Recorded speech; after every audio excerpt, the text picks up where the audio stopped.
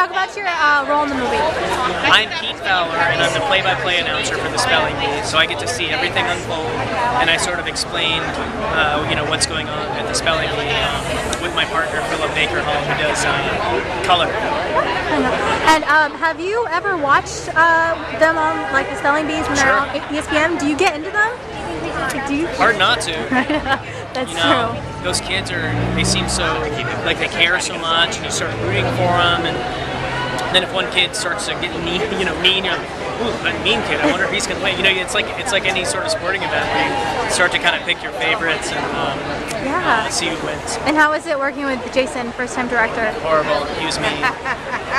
He was great. Yeah, he was fantastic. He was super smart and great. And finally, what can people expect from this movie? A super funny movie.